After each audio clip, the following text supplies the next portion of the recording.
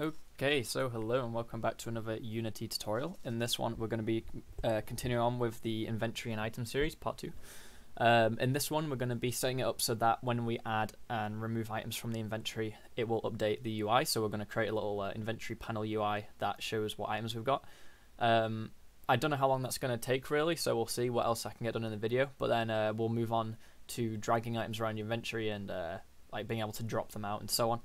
And I might build a little 3D scene for the sake of, physically dropping the item and stuff like I've got in my game, but we'll see about that. We'll see how it goes. So currently, if you look, we have the inventory handler with our inventory, nothing in it, an add item button, and it adds that item. So we're going to press the button a few times. I'm not even in play mode. That would help quite a bit, wouldn't it? So if I go to inventory handler and press the button, it adds it, the sword. If I set that to empty, it will then fill in that one instead, and when it gets to full it just won't do anything, and so on. And then if I remove that and then I change the item to add, if I change it to the health potion and I go back and then it puts in the health potion instead. So that all works. But now we need some way of displaying it on the UI. So we're going to make a quick inventory panel. So we're just going to go canvas and we're going to make a panel like so. And we're just going to scale that to however we want the inventory to be like. So let's just say, I'm trying to get it locked. There we go. So that's halfway. Yep, that'll do. Okay, so in the inventory, we'll just call it inventory panel. And then down inside that, we want to add all the inventory slots. Now, before we actually put the slots in, we want to make the inventory thingy sort the panels. We don't want to have to manually put all the different ones. It would be stupid. We can make a layout group, and there's all the different ones, and there's the grid layout group, which is exactly what you want for an inventory. And all we want to do is, since we have 20 items in our inventory, we're going to right click on the little inventory thing here, make a panel, UI panel, and it's about an inventory slot size. We can tweak it all, and we just want to go back. We basically want to call it slot 01. Duplicate it. Well, actually, I'll find it. We'll call it slot 1. I can't type. And you just keep duplicating it until we've got 20. So now we have 20. And they're not really laid out exactly how we want. So first of all, I'm going to change their colors a bit so you can see it a bit different, a bit clearer. Sorry. Let's put it like, there you go, I'll do. Maybe a bit lighter. Okay, and now we want to make this kind of fit better. So what we can do is we can just tweak with these settings. So it currently locks the top left, but you could set it to upper right, whatever. We're just gonna tweak these values. So the spacing. Well, no, sorry, that's the actual size. Now we don't really want to tweak the size. We want to keep it square. So the spacing we can tweak. So make that space to there. Make them spaced down, obviously.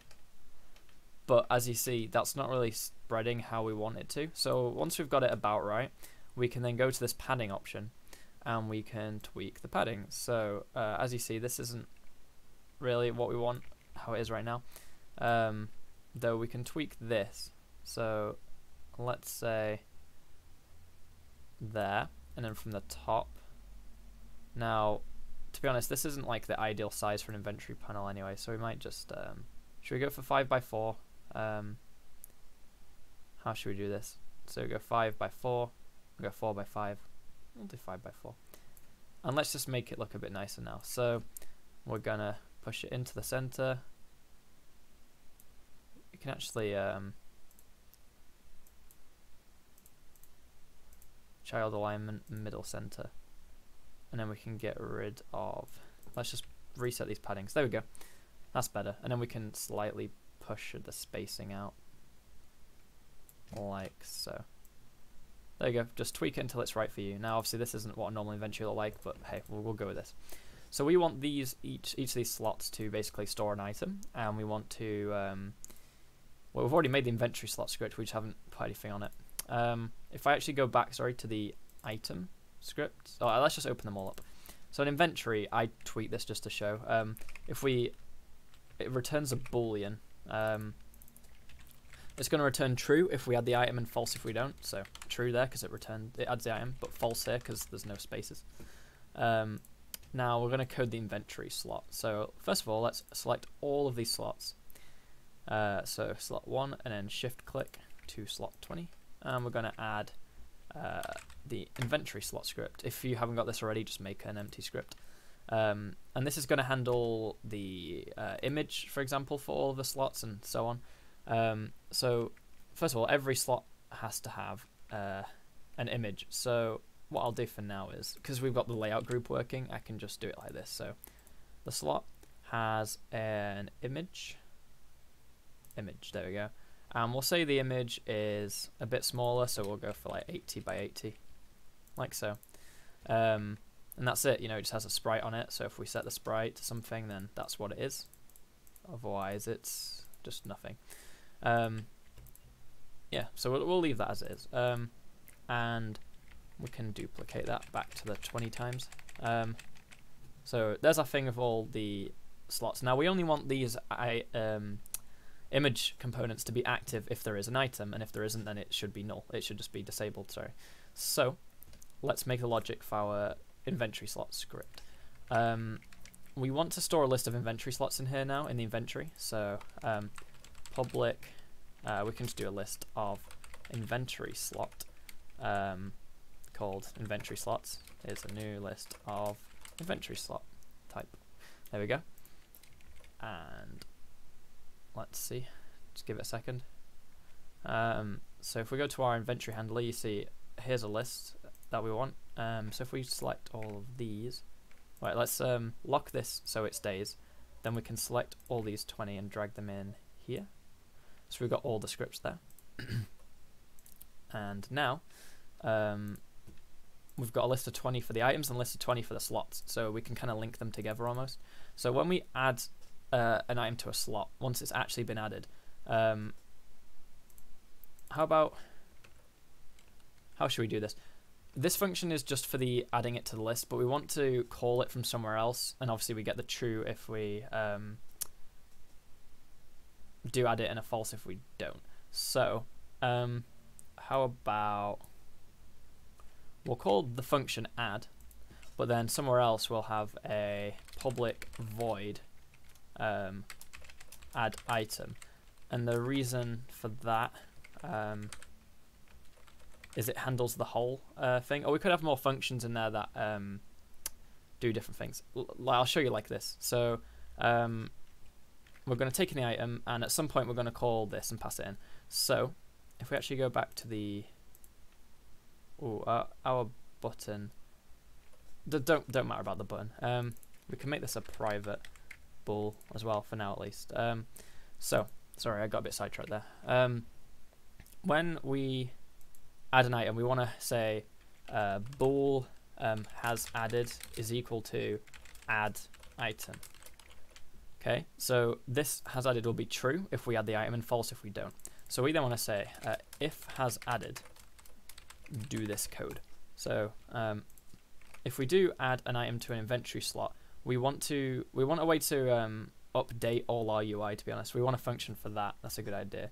So we'll make a public void like update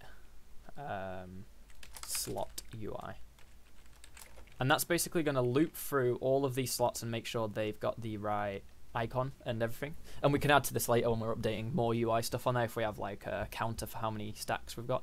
So we want to say for int I equals 0, I is less than, and we want to basically go through the inventory slots dot count I++. So we're going to loop through them all, and we're going to say if. Now what we can actually do is we can say if item list, because this stores our actual items, if item list I dot, and we have reference to the item in it. So basically we're going to see if it's null. So if it's if the thingy is null,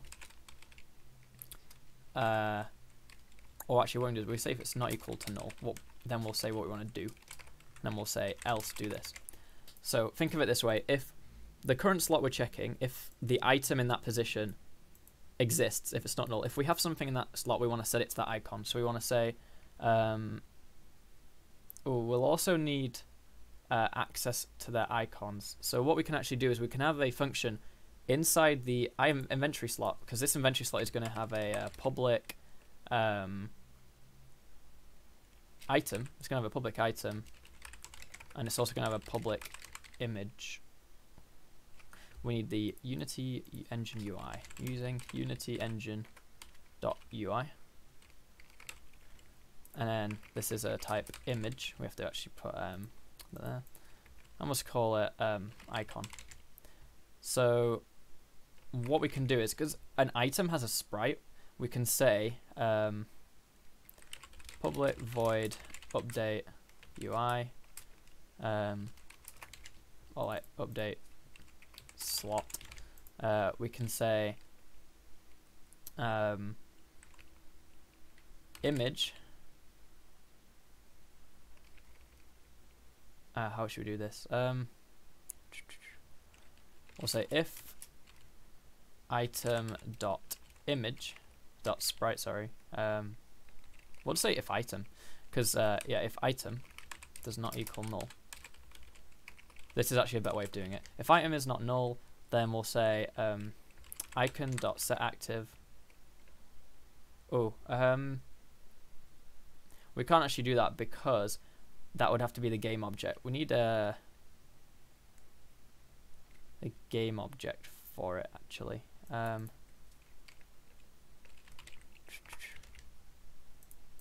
Icon dot set active true. So if there's something in the slot, we'll set it to true, and we'll also say icon dot get component image dot sprite is equal to item dot icon. What do I call it? Item dot. We didn't actually have one, so we need to add to our item. We want a sprite, which is the icon for the thing. So we'll say it is equal to item dot icon, and then we'll say active, and we'll say else. So if it is null, then we'll say icon dot set active false. Okay. So now all we have to do is we just have to loop through all the slots. So yeah, we can literally just loop through all the slots and just say inventory slots i.update slot. Okay, now we have to do a bit of tweaking in the inspector now, but it should work. So the first thing we need to do is we need to go to, or you can just delete these slots again. So the slot has an image component, which is the icon, and it has an item which we will set. Yeah.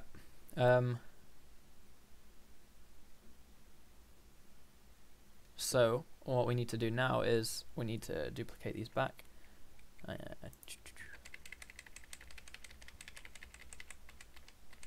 Like so. And I just need to then quickly change this back, sorry. So put those all there. It's a good idea to set it back to 0 and undo it. Okay. So they're all linked up. The only last thing we have to do is we need to be able to tell the inventory slot what item it's currently holding. So whenever we add an item to the inventory, like so, if we actually do set the item list item, we also want to be able to set the UI. Now the reason we're doing this is we're kind of like splitting the UI from the actual items, which is kind of beneficial because later on we don't want to have it in the we don't want to have to reference the items in the slots because it would be awkward. It's good to hold it somewhere else as well. So it's good to have an item list and an inventory slot list with reference to the item. So we can say inventory slot I, so the same one in the position, dot item is equal to item 2. So it's basically just setting both the things. And then, so that's when we add an item. Now we haven't currently got removing items, so when we manually remove it in the inspector, it's not actually going to remove it visually, but I'll show you. We'll get it working now. So if we press play, well, we need to actually give our items some icons, otherwise it's not going to really have anything to show. So let's set this sprite equal to the check mark and this one equal to the knob. I don't know. Alright, let's see if this works. So it's not updated yet because we haven't actually run the function yet. We could run it on the start, to be honest, which is what you probably want to do. But anyway, so if I go back to the button, here we go, inventory dot add item and then an item, and we press play. Oh, sorry, do I actually, no, I'm not even running the function, so I've made it but I don't run it. So in inventory, when we do this, if has added, we want to update slot UI. So it was adding the item, it just wasn't updating the UI, which is kind of important, to be honest. So we go, we got it in that slot, that slot, that slot. And then if I go and swap this out for the minor health potion and start adding that, we get that in our slots. So that is actually synced up well, and that's working now. So I can just go switch it back. We want to add some more of these, and there you go. So that's this video done. Obviously now we've got it set up so we've got an inventory UI and we can add items to it, and then we're just going to keep building on top of that. So obviously that's part 2 of the series. Part 3 should be tomorrow. So if you haven't already, obviously a like and subscribe would mean a lot. Share this video with people that might find it helpful. If you haven't already, join the Discord server. But apart from that, thanks for watching and goodbye.